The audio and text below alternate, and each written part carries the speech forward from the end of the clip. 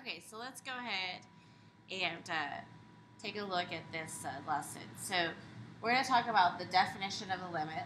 So we're going to look at limits and continuity and the subjective. So we say that if f of x becomes arbitrarily close to a single number L as it approaches x from C from either side, then the limit is equal to L. So we read it as the limit of f of x as x approaches L is C, meaning that the left side limit is equal to the right side limit, which means that it's overall equal to that number. Left side and right side limits have to be equal to each other in order for this limit to exist. And there's some rules. There's some theorems on limits when you have sine of x over x or cosine of x minus 1 over x.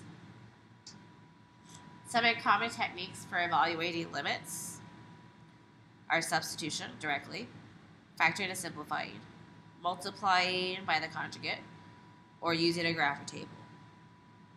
So, when I look at example 1, plugging in 5 doesn't give me 0 in the denominator, so I'm just going to go ahead and do it. 3 times 5 plus 1, square root of 16, which is 4. Again, I can plug in pi because it doesn't give me 0 in the denominator, so 3 pi minus the sine of pi.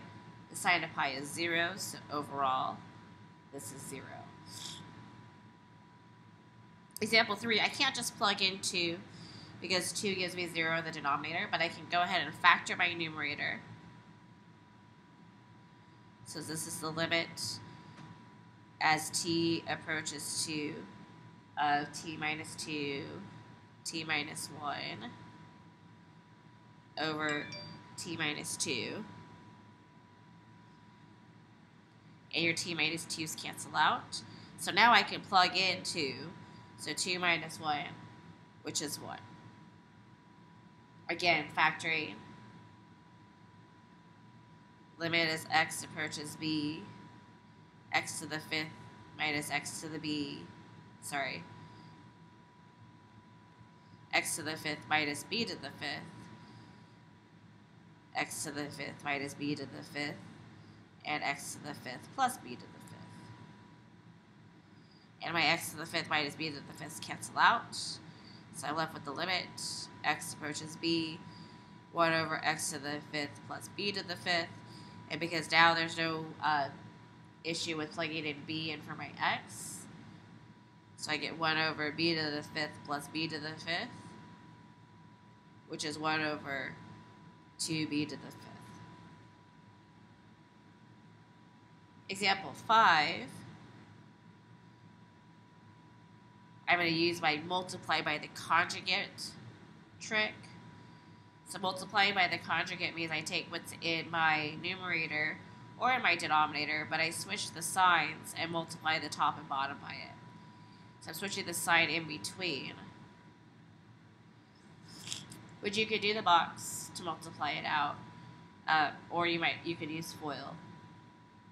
So the limit t approaches 0, t plus 2 minus 2 over t times root t plus 2 plus root 2. So that gives me t, so the t cancels out. And I'm left with the limit t approaches 0, 1 over root t plus 2 plus root 2.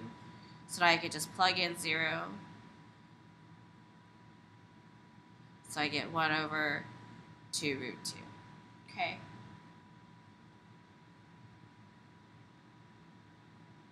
Next is example 6. Example 6, there's really nothing I could do, but this is a vertical asymptote. So when I take the limit, x approaches 3 from the negative side, and I look at the graph of this, I'm actually going to get negative infinity, and we'll look at the graph in just a second. And then we'll get positive infinity coming from the right. So now let's take a look at Desmos. 1 divided by x minus 3 And what you notice is, approaching it from the left, you're going towards negative infinity, and then approaching from the right, you're going towards positive infinity. So overall, we say that this limit does not exist. If we have x approaching positive infinity or negative infinity, we call this a definition of a horizontal asymptote. So what we do is we take the ratio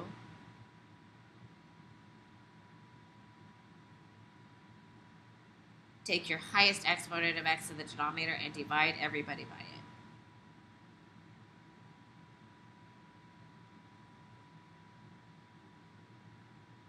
And then what you get is 6 over 2, which is equal to 3. Do the exact same thing here. Limit x approaches negative infinity. 3x over x cubed minus 10 over x cubed. 4x cubed over x cubed plus 5 over x cubed. And what you actually get is you get a situation where you have 3 over x squared in the numerator. So overall, that limit is going to be 0.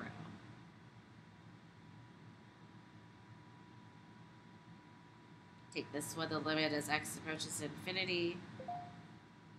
1 over x minus x squared over x divided by 10 x over x plus 7 over x. And what you're actually going to be left with in the numerator is you're going to be left with your 1 over x minus x, and as x approaches positive infinity, this is going to approach positive infinity. To determine the horizontal and vertical asymptotes, so from a previous class, the vertical asymptotes when you set the denominator equal to 0,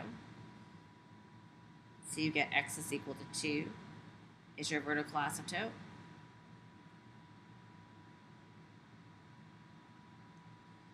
And then limit x approaches infinity, 3x plus 5 over x minus 2.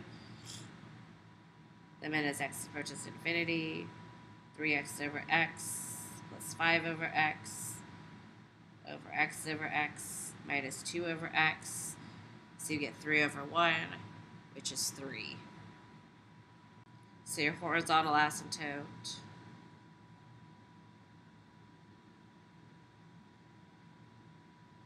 is y is equal to 3. Okay. Definition of continuity we've talked about before. Left side and right side limit have to be equal to each other, and it has to be equal to f of the point. So here's a rule of discontinuity. Bug walks along the graph, falls through the hole, rule of discontinuity. Jump discontinuity, 2 bugs will never meet.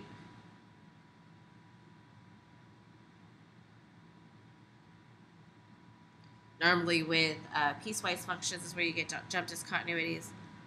Vertical tangents are very similar to vertical asymptotes, but they do have something different, and that is the derivative is equal to 0 gives you vertical tangents. Example 11, find the points of discontinuity of the function. So you'll factor this.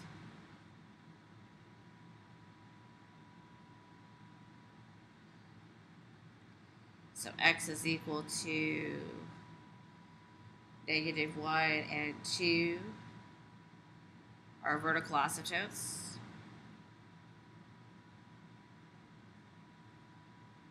which are also your discontinuities. Determine the intervals on which the graph is continuous, which means that this has to be equal to this.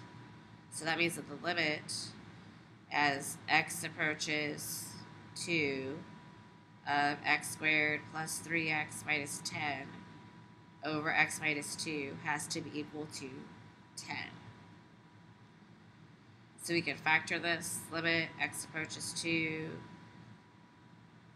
x minus 2, x plus 5 over x minus 2 is equal to 10. So this is continuous everywhere, then this is going to be equal to each other, and we don't know that yet. So we can cross those out, and then we get 2 plus 5 is not equal to 10. It's equal to 7. So that means that it's continuous everywhere except for when x is equal to 2. So f of x is continuous on negative infinity to 2 union to infinity. For what value of k is the function continuous at x equals 6? So that means the limit x approaches 6 from the negative side of x squared minus 2x has to be equal to the limit as x approaches 6 on the positive side of 2x plus k. Which means that 6 squared minus 2 times 6 has to be equal to 2 times 6 plus k. So 36 minus 12 has to be equal to 12 plus k. So 24 is equal to 12 plus k, so k is 12.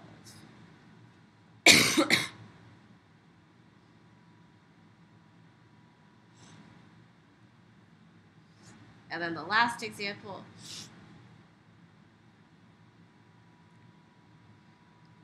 here's my function here, and what value could b be where f of x equals negative 2 has no solution.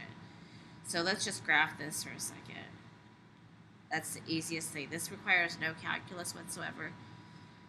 So 0, negative 4 is here. Here's 5 and negative 4. So if here's x equals 3. So if I was 3, 3, I would have 2 solutions. So that one is out. If I was at 3, 1, I would also have 2 solutions. It's because it crosses the x-axis twice. So that would be out. At 0, I would be at 1 solution. Or no, I'm sorry, we'd still be at 2 solutions. Because I want x equals negative 2. So I'm looking at how many times it crosses the line x equals negative 2. If I had negative 2, it would be at once. So that's 1 spot. So it has to be at negative 5 for the function equal to negative 2 to have no solution. Okay.